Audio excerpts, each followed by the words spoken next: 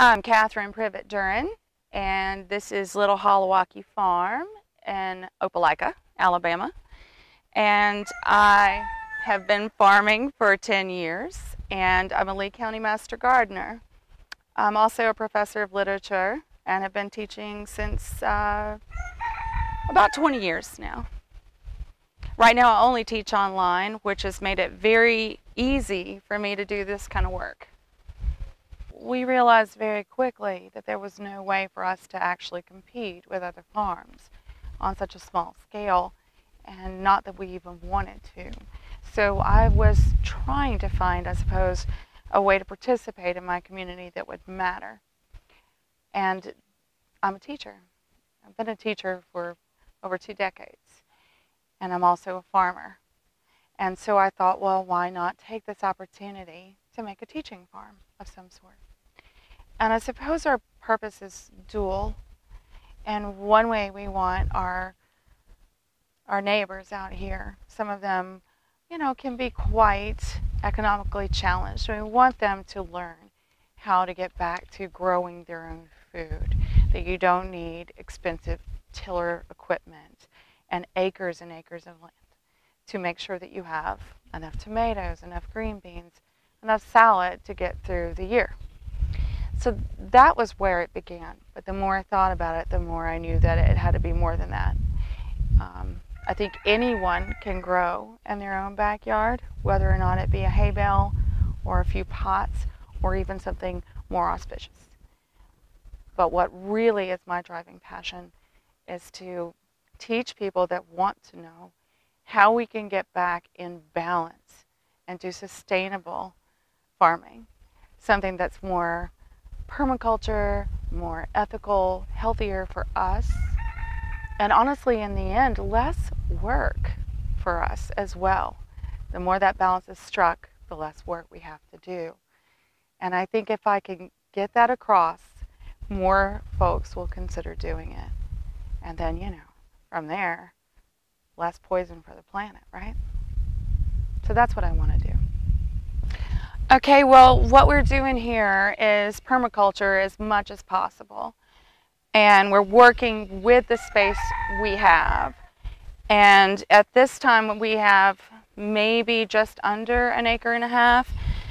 And so our strawberry field is here, and we're going to make sure that it is continued from now on. And you can also see we do radishes in between because they do such a wonderful job at bringing in the pollinators.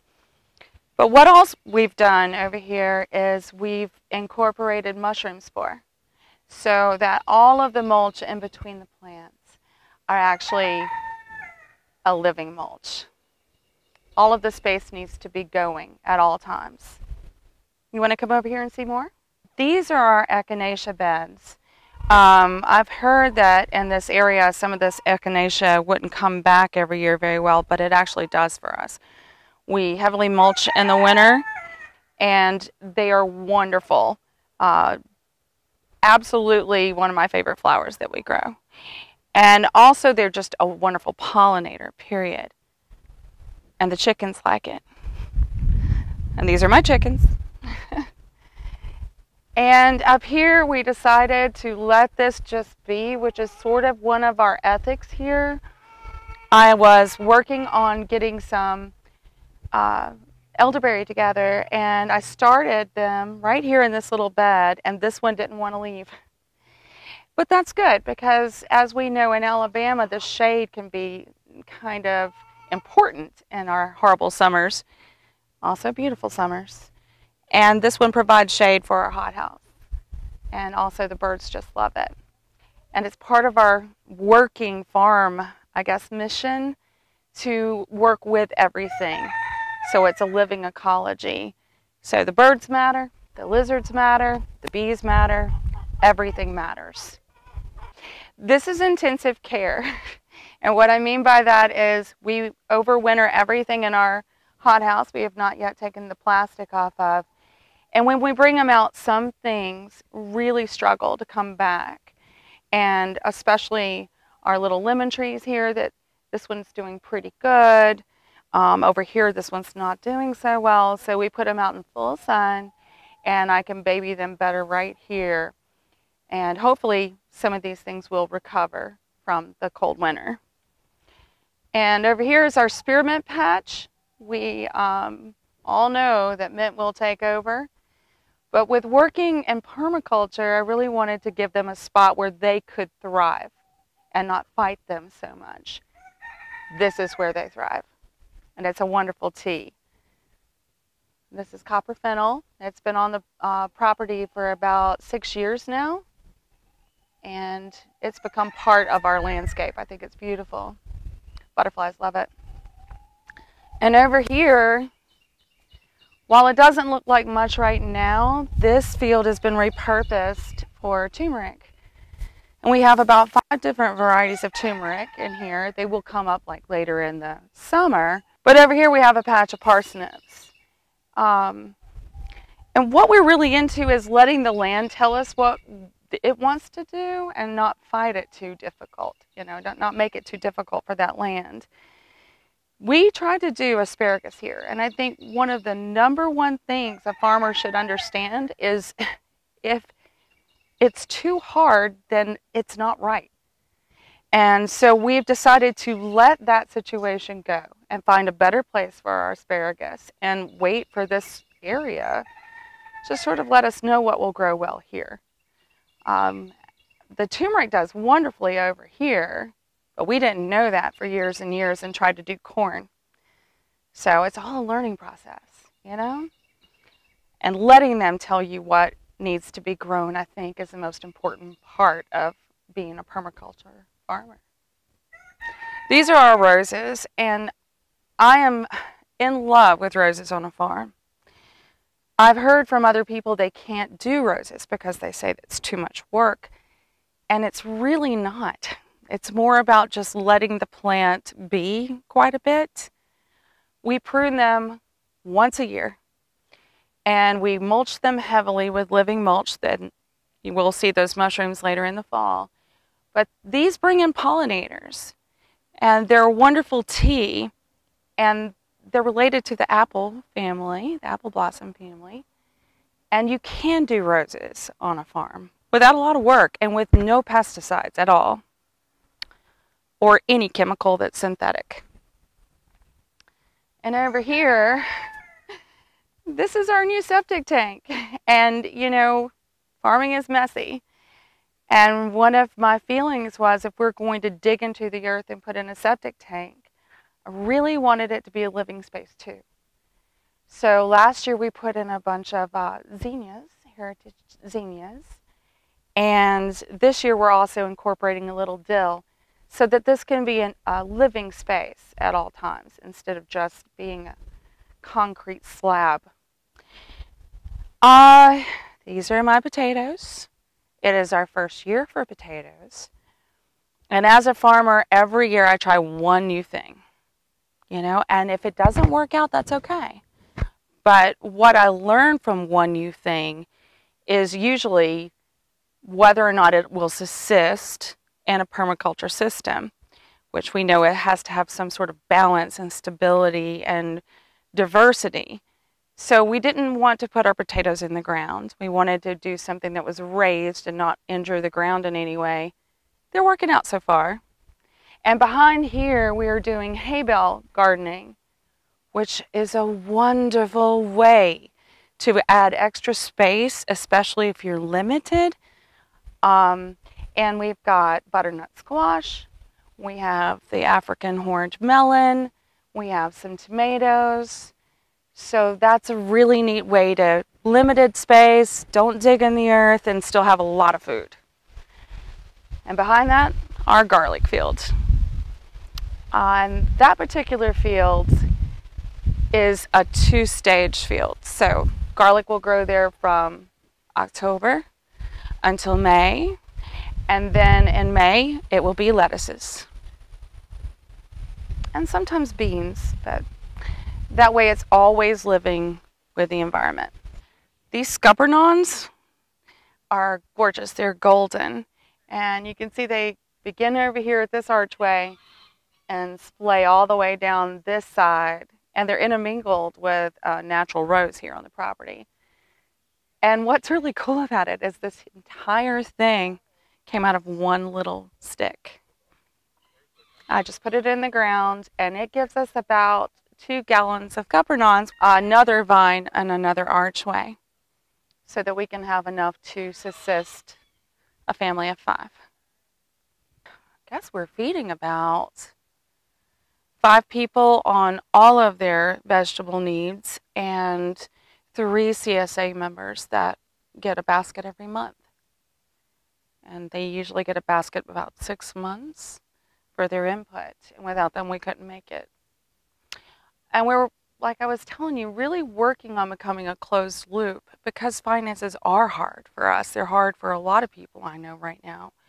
And farming can be an expensive endeavor, and we're looking for ways to take that expense off the table a little bit, making our own compost, incorporating rabbits for their wonderful waste products, and recycling all of the things that we have on the farm as much as possible. But let's go look at what's down here. Now, just this year, we are doing something new. Before, we were using plastic in between our rows. We were doing rows, for one thing. We were using more synthetic materials to fight weeds and things like that. This year, we are 100% trying to get away from that. And it is a process, but we're almost there. I'm using pine. I'm using hay. I'm not using straw. And the reason I'm not using straw is because I cannot find an affordable organic straw. And that is very sad. But it turns out most hay around here is not sprayed because the horses eat it. Pine is a little iffy for us, so we're working against that probably by the end of the year. And that's primarily because it can make the ground acidic if we, worked it in. So what we did decide to do was make more living mulch. And one of the ways we did that was we worked with Northern Spore. And right now we're working on a research project together to find ways to incorporate mycelium, a living mulch, into our beds, into our pathways as well, into every possible space. So if you look carefully down this way, you'll see this is completely untamed area, and there's a deep pond with an old well house down there. We care about that. We have frogs, we have toads, we have all kinds of turtles. Alabama has so much diverse ecology, but we have to care a little bit more about it to keep it going. And since we've been working with no synthetic chemicals for so long, we've noticed now how much is thriving here, how much the soil responds, how much the trees respond. It's a peaceful place. So, we have to have a pathway. We're still working on how to do this. This is some crushed leftover rock, but nothing past here to there would have any kind of plastic material anymore, because it's really bad for the environment. It breaks down into your earth. And if you look very carefully, you'll see copper run across the base of these green bean plants. And the reason for that is because they were getting eaten, and we don't use pesticide. So we incorporated copper tape, and hopefully that's going to give these wonderful plants a chance to kind of pull through. And it's hot in here, so get ready. We got this high tunnel on a grant from the state of Alabama, and it has been wonderful. And at first what we did with this area and this property was we tilled it. We tilled it heavily. We didn't know any other way, but I was noticing that the quality of the earth, and we do soil tests every year, the quality of the earth was going way down, and humus was not great, there weren't any worms, and so we've decided 100% no more tilling. I like to tell people it's no till, just a little dig, because you got to make a hole somewhere. We wanted to utilize as much space in here as possible, and so instead of a bunch of lines, we decided to go up in this teepee shape for our cucumbers. And because we don't want to waste any space at all, being a very small farm, we've incorporated salads in the interior that these wonderful plants will shade, which is necessary in 95-degree heat. The same for here. This area has not been tilled in a year, and as you can see, it's kind of thriving. This area is now going to be a permanent bed, and we fixed it in a way that you can reach over. I've actually measured that, and not walk in, because that can compact our soil, which also means that we're going to have permanent pathways. You'll notice we have a lot of cardboard down. It's a lot better for the earth than plastic, and those pathways will all be inoculated with mushroom spore. Our microirrigation is not yet out for the year because we want to wait to see where the plants are going to all be living permanently. And what's really cool about our water, it's well water. So there's no chlorine involved in that or any other runoffs or anything like that. And it's important if you have well water to also get your water tested every year. I think that's a misstep when we're doing our soil. The water needs to be tested as well. See what you got going on. Also, because we're trying to create a living ecology that is balanced and we don't want to waste space either, we're making sure that we interplant quite a bit. And companion plants are also just wonderful. But here we have nasturtiums, and they're a great look, natural pesticide right there. They're going to keep a lot of things off the plants. And here we have calendula, and what's wonderful about that is you got two things with that. You have the pollinators coming in like gangbusters, but you also have a tea source, and it's wonderful in salves and things. Over here, it's a little early to see, but we've incorporated sage, and they will be popping up in between all of these plants. And over there, marigolds.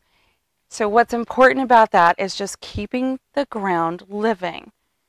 You know, when you go look at a forest floor, everything is working together.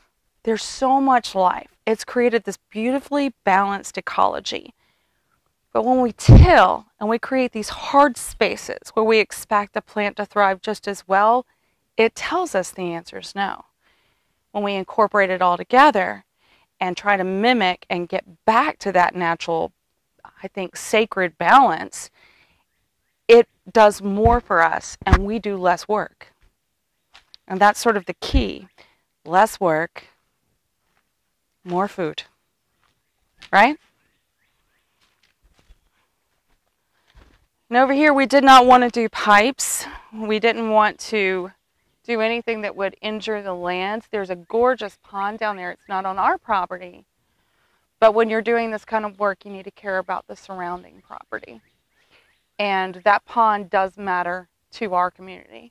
So we just dug a trench and let it do what it needs to do.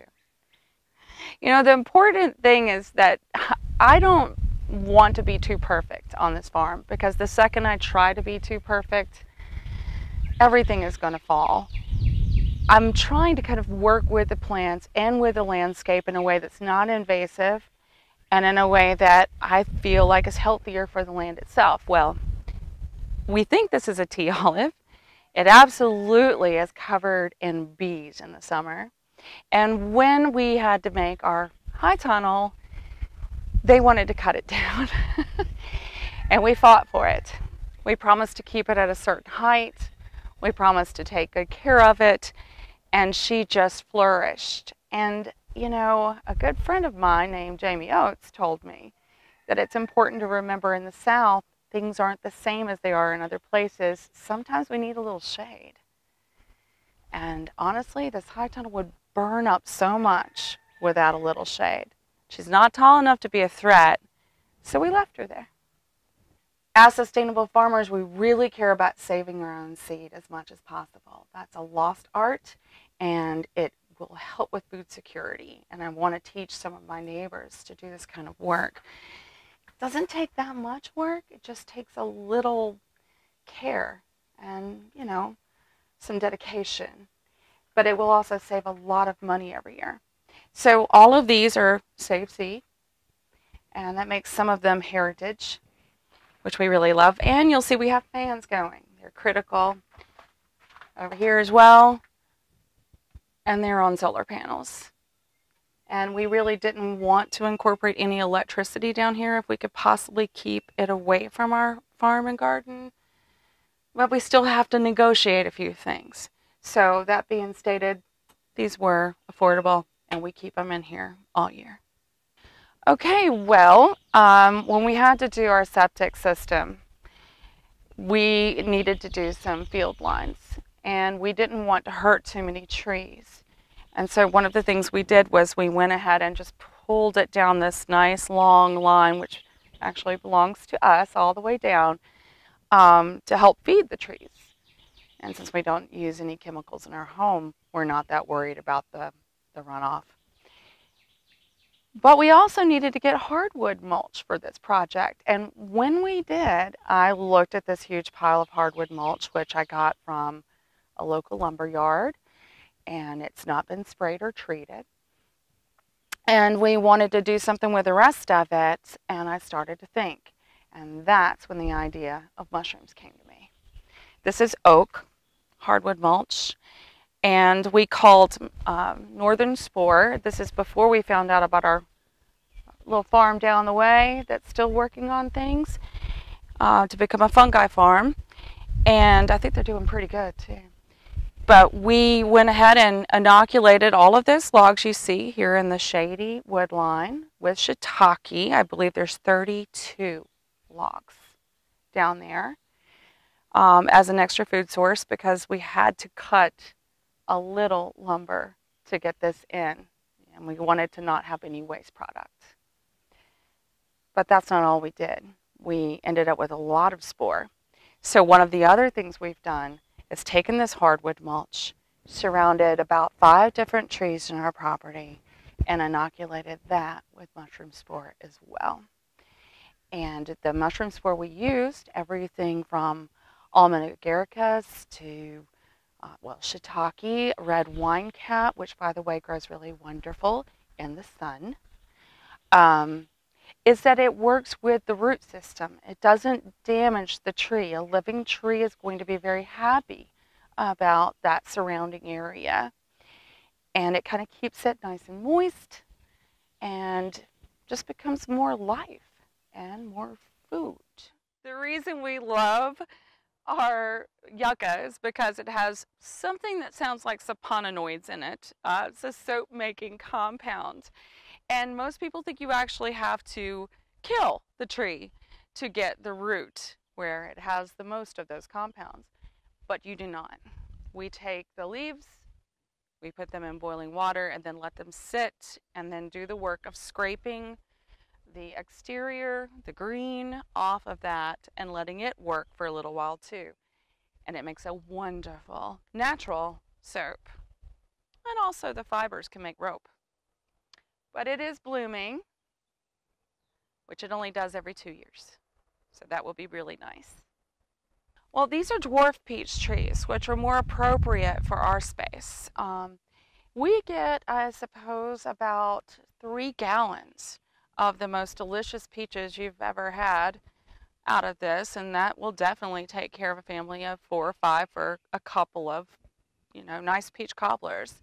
And we love it because it doesn't get too tall. These particular trees are 7 years old, and I did plant them incorrectly when they were first here on the property, but mistakes are where you learn everything.